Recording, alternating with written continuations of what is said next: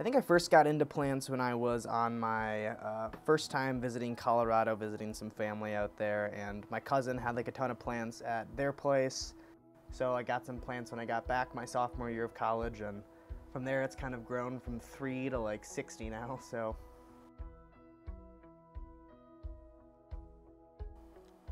one thing I really tried to do with all of my plants is have them set up on automatic timers for their lights. I only have one big window in my room, so not all of my plants get light with how many I have. So it's really important that I give them enough sunlight so they can still grow in a darker space.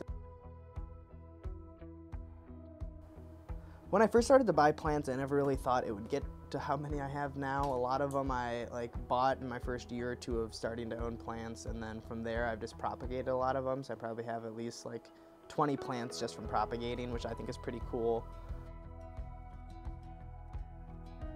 I think I just like plants a lot because it gives me something to do and like something to take care of, but it's also something that just looks nice, I guess, and is good for me to have. They produce a lot of good air quality and stuff, so it's good in those ways. But I think I just really like having something, to kind of just take care of and watch grow. Plants are really special to me because I think it's cool how you can get them passed on or give them to people, and they can kind of have something that you took care of and you grew, and you can give that away. For example, I have a shamrock plant that my great-grandma owned when she was alive in the early 20s, and from there it's been passed on through generations, and it grows really fast, so a lot of people in my family now have one of these, and it's something that I really think is special because I've never gotten to meet my great-grandma, so it's really cool that I can have something from her, 100 years later.